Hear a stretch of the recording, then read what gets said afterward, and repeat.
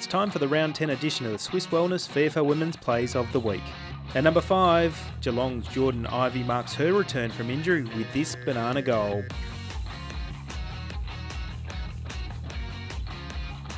At 4, Essendon pair Lauren Morecroft and Valerie Moreau create this goal for the Bombers.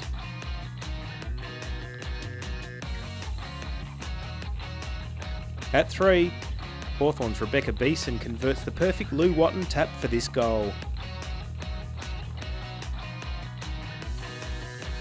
At 2, Darcy Vescio marked her return from overseas with this bouncing goal for the Blues.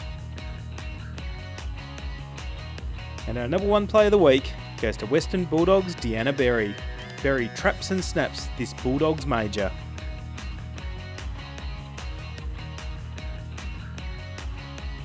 The Swisse Wellness VFL Women's Plays of the Week, revealed each Wednesday on the VFL Facebook site and VFL.com.au.